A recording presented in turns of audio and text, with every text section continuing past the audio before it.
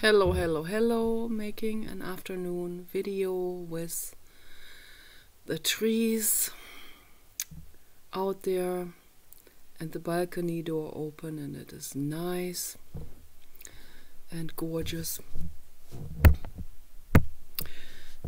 And I want to talk about peer pressure in this video.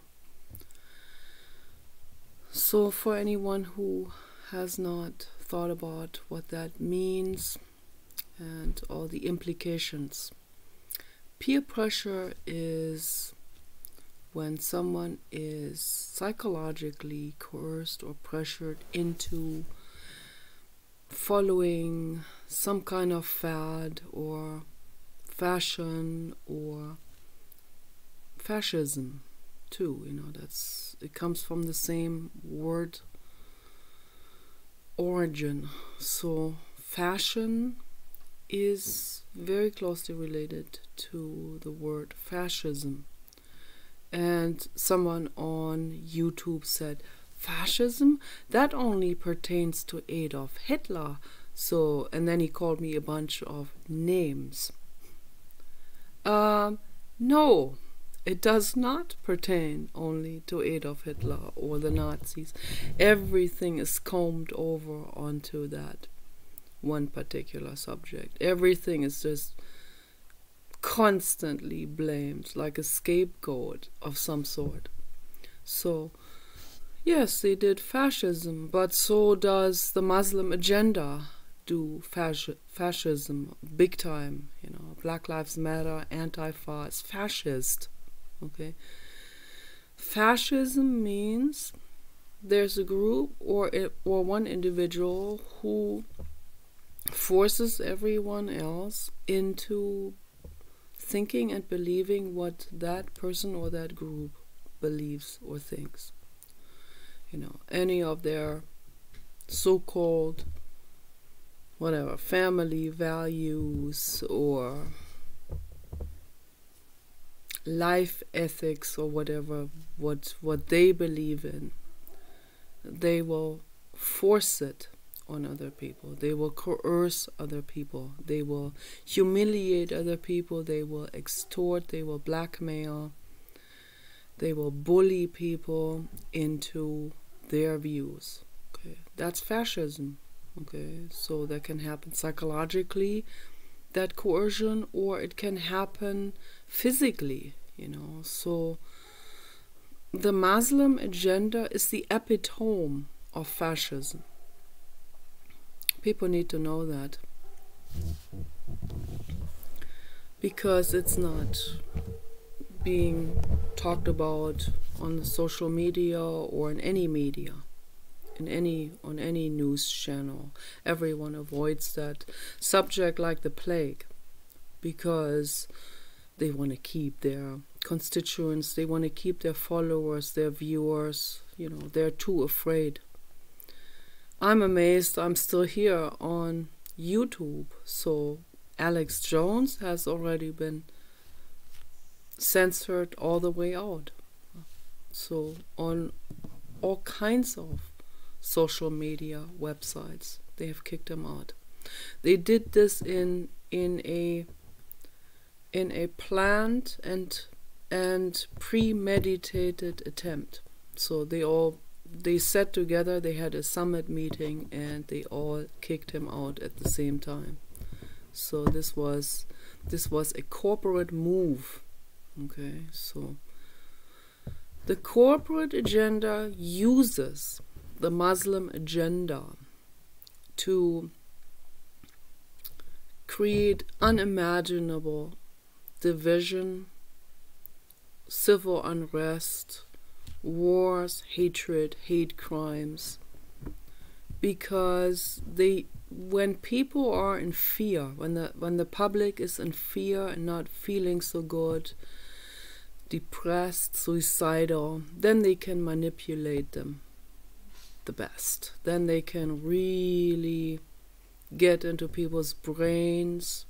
They use their existing fears, they use their fear of social rejection, they use their fear of being rejected by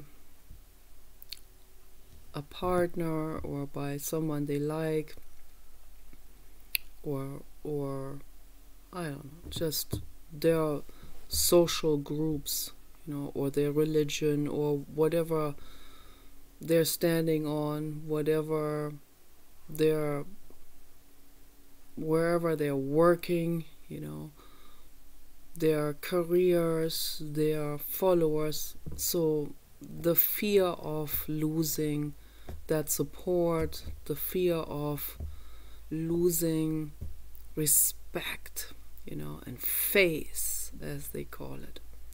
So that's what the corporate agenda uses. They're psychologists that work for them, market psychologists that are particularly, it amazes me how someone can get into that field of market psychology to deliberately learn for, I don't know, from the bachelor to the master degree, for, I don't know, over 4 years, and then do a dissertation on how to really manipulate people's brains. It's amazing that this is even legal, but yeah, it is, because it's a commodity, it's a tool of very wealthy corporations, to use a psychologist like this. Not just using lawyers that will also apply market psychology to some degree. I wonder if they also learn that in their schools. So, but they probably have some backroom door schools for that as well. So on how to really rip people off and manipulate them all the way, and hook, line, and sinker, and get them reeled in and use them all the way. And they know, because most people, that's what they use the word, they say most people are sheep in sheep's clothes. Like this here. This is synthetic sheep. So I am a free thinker in sheep's clothes. That's what I am. On first glance, I look like some kind of dork who doesn't know what is going on. On second thought, she got me. She sees right through me. Yes, I do. Sorry. I studied psychology too, but I'm not going to use it against you. Richard Berman and all the market psychologists and all the people that politicians hire for their campaigns, those people, they use psychology against you. They use you totally. They use your fear, your religious fear, your fear of hell. You create your own hell right here in this lifetime. So the more fear of hell, the more hell is being created in this lifetime. Okay? That's how it works. Okay? It's karma, cause and effect. Okay? Law of attraction. This existing lifetime, not beyond. Beyond is you're floating aimlessly in bliss. Okay? Heaven. Okay, for everyone, believe me, trust me, for every soul, and every existence has a soul. The tree, this computer even, okay. You and your dog and your rabbit and even inanimate objects can contain a soul sometimes. Okay. When a soul decides, I want to be a couch in this lifetime, then that's what the soul will look for. Well, this is the perfect couch. I want to be hanging out there in this couch. Okay, so I want to feel what it feels like to be a couch or a rug. I want to feel what it feels like to be stepped on. Okay. So if you want to know how it feels to be stepped on, ask a rug. So they will tell you. But the rug doesn't mind, because the rug uses that in order to create pattern formation. So when you look at a rug that has been shoveled around on the surface, the hairs of it, then it creates pattern formation. It creates patterns. It creates images, actually, very often. Okay, and if you pay close attention, you can see images, and it will have something to say to you. The world of metaphysics, the world of multidimensionality is endless. Okay, but people are afraid of that subject. They'd rather stay away from it. My brain is already attuned to all of this. I don't need to eat shrooms in order to see it. So I see faces almost everywhere occurring in all kinds of pattern formation. So usually it's people that have to take these psychoactive drugs in order to get that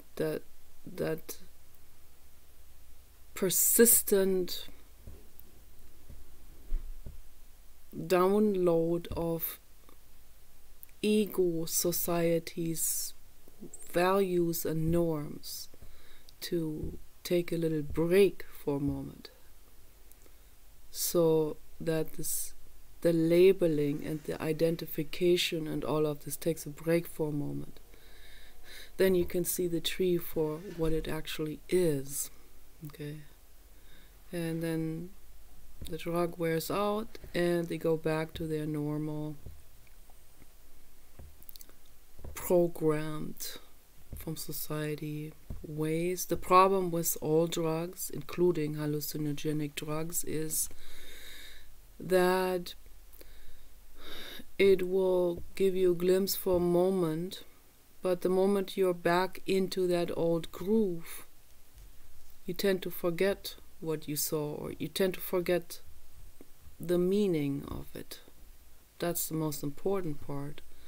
And most people are not even ready to see outside of their programmed ways of thinking. So you need to go by, you need to walk by. You want to walk by here? Then I can blend this out. What's this here?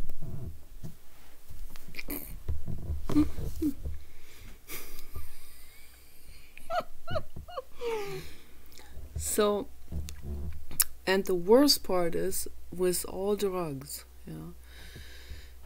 people get into habit. They get addicted to it in a way that when the drug wears out, they get even more into that what they're trying to heal, actually. So the person who wants to take hallucinogenic mushrooms, psilocybin, in any whatever form, what they want to do is most people want to escape from the grimness of programming. They want to escape from it. That's already the completely wrong approach to this.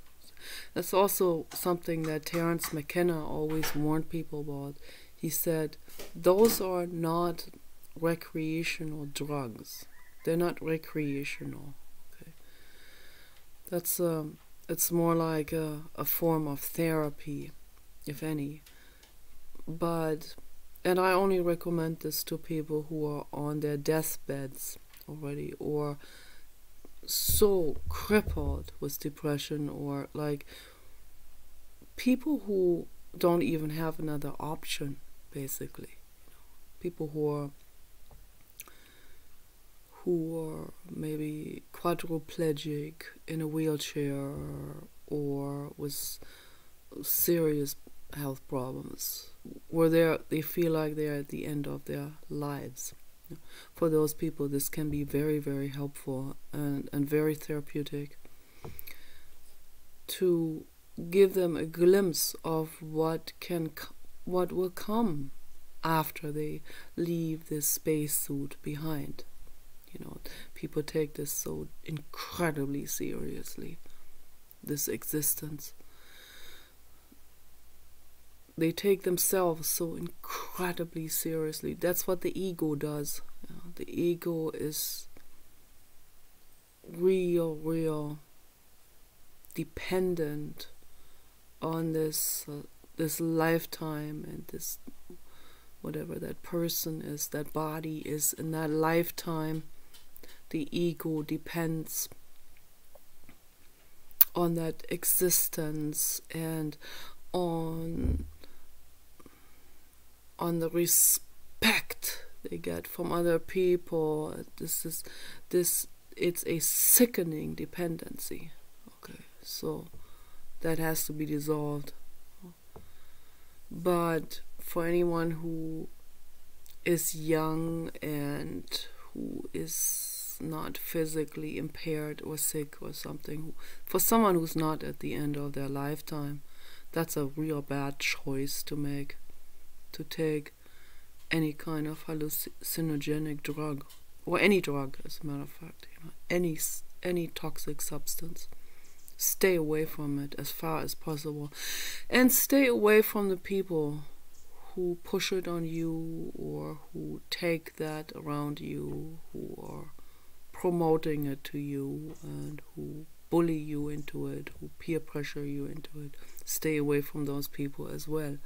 You're better off alone than with those type of people. And I'm not saying these type of people bad or bad, or no, then it becomes another fad.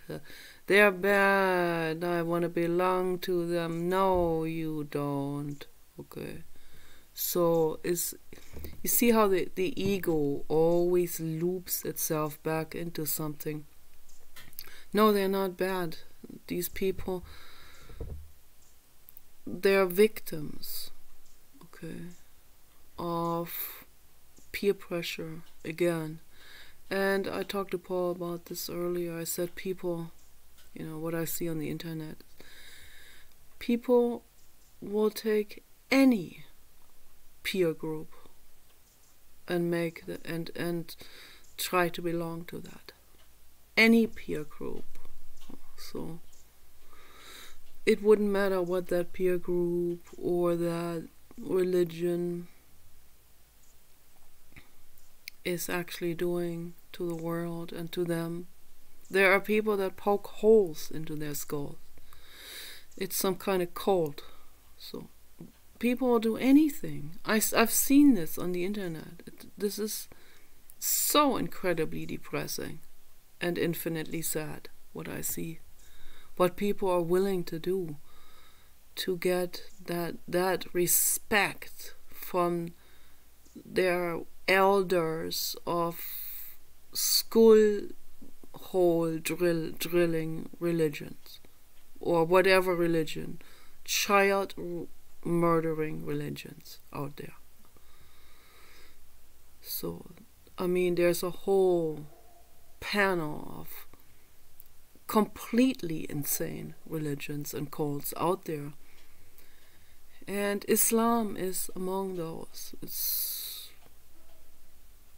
Islam is the most threatening one of all. It snowballs at an alarming rate and picks up people who want to belong to some kind of group. And I see that people will accept anything. Anything. Anything. It wouldn't matter what it is. They're murdering people. It's cool, you know, it's a religion, it's a culture. We murder, you see. That's what we do. That's what some people in Africa said when they were interviewed. We kill, you see. It is what we do. So, I mean, I had to laugh about this, but because it's so incredibly absurd. What they do is what people do in Africa to the animals and to children. I don't even want to get into it now. It's not just Africa, but it's like it's the epitome of this whole planet. What's happening there? What they do to the gorillas, and it's beyond imagination. The suffering, what they're causing to the wild animals and all the other species, all these naive, innocent species that are living there. They don't see that coming, you know, this onslaught of violent human apes. And I'm not just calling them human apes. I don't want to be misunderstood.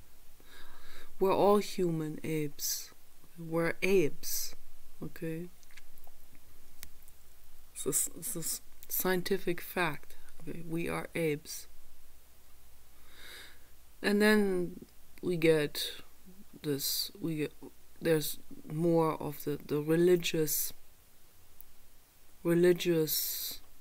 indoctrination, you know, that puts shame into people, that want to deny that we are apes, that want to deny that we are animals. They want to deny that we're sexual beings. They want to deny all of this. Friedrich Nietzsche already talked about in the 1800s about how incredibly stupid and retarded that is. So, and he was very blunt about society. That's why he was hated so much. He was hated by a lot of egos. And so was Jesus Christ.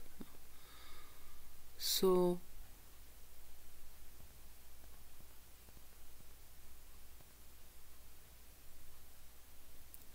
you know, the Jesus lovers, they love Jesus and they hate Nietzsche. Nietzsche and Jesus are the same soul. Oh, that's so incredibly... This is so incredibly annoying. Of course, they don't believe that, what I'm saying, but even if it wasn't true, what I'm saying, I know it's true, but even if it wasn't true, let's think a little bit outside of the box and see things from another perspective. So this elevating one person over others is dualism. Dualism does not work. Okay? It does not move us forward in any way. Cultism, religiousness is not moving us forward in any way whatsoever. It causes more division, it causes more war, more hatred. That's all it does. It doesn't do anything else.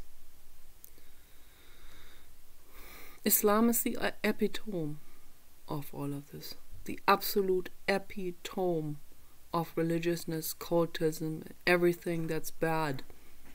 Everything that's bad about being brainwashed. The absolute epitome. And they are marching in and they are being utilized by the corporate agenda, by the people who are not religious, but have this thing with the greed going. Greed to the point of blindedness about the future outcome. Yeah. Those are the anti-visionaries, you know, the people, I would say the people on the very top of the pyramid, the Rothschild bankers, maybe some other bankers, and some other extremely wealthy people. extreme, they have accumulated such extreme wealth. That's not even public. I read that there are people that might have already trillions of dollars, okay, in Swiss bank accounts, where this is being classified and hidden away as highly, highly, highly secret. So, and those are the people who are using the market psychologists and strategists. They use psychological strategists, social strategists, financial strategists that go way, way out of the range of regular chess move playing within the field of economics. Okay, those are economists that are venturing out into dangerous territory, just like the market psychologists are with their strategies of reeling people in, that they go into unethical zones, okay, and then no one polices them because everyone else is busy with their own lives and people are not informed about what they're doing. There's tons of conspiracy theories and speculation going on.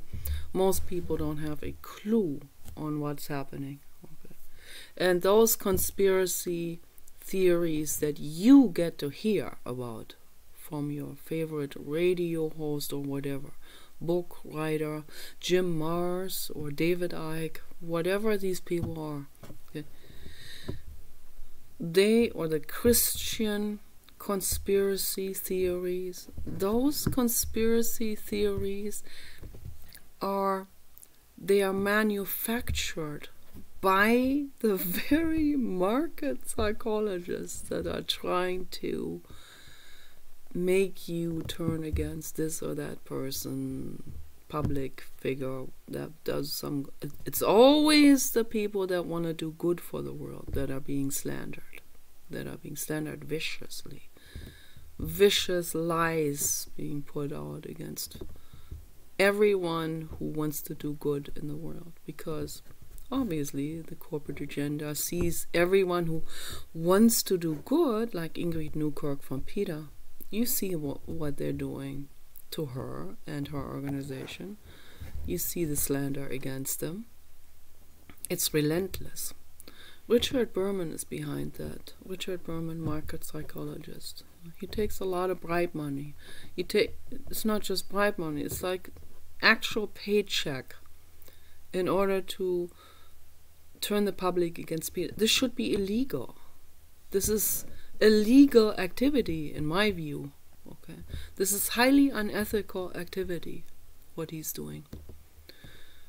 But they bribe their way through every instance. They pay people off to be quiet, Oh yeah, they're all, whoever they're talking to, they all, people in law enforcement, lots of people that will take that bribe money and put duct tape over their mouths and look the other way. That's corruption, okay? The human ape is corrupt, okay? And because of this, things are going downhill very fast, okay? What's happening now with the riots is a deliberate attempt by the corporate agenda to turn people against Donald Trump. Why? Because Donald Trump cares. He's a good person. He wants to make the world better, and he is. And so the corporate agenda gets afraid of that, because he might blow the whistle on the Rothschild bankers sitting on empty money. Okay? And if everyone says, oh, the emperor has no money anymore, then that money that the emperor sits on evaporates. Yeah? And that's exactly what they're afraid of will happen. That's why they killed Muammar Gaddafi. Okay. Muammar Gaddafi was a good person, a kind-hearted, compassionate person, constantly giving people money, constantly giving stimulus, money to everyone. They loved him. The public loved Muammar Gaddafi. In Libya, yes. And then that's why Barack Obama created Islamic State to take over Libya and many countries in the Middle East.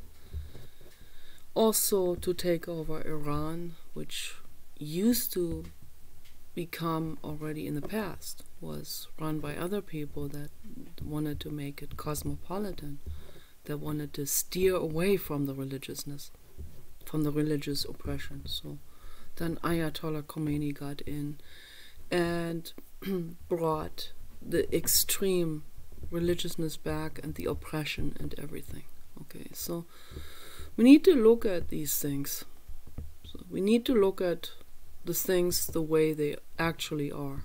Okay, is that violent religion making the world better? No. It makes the world worse. It makes all of us suffer.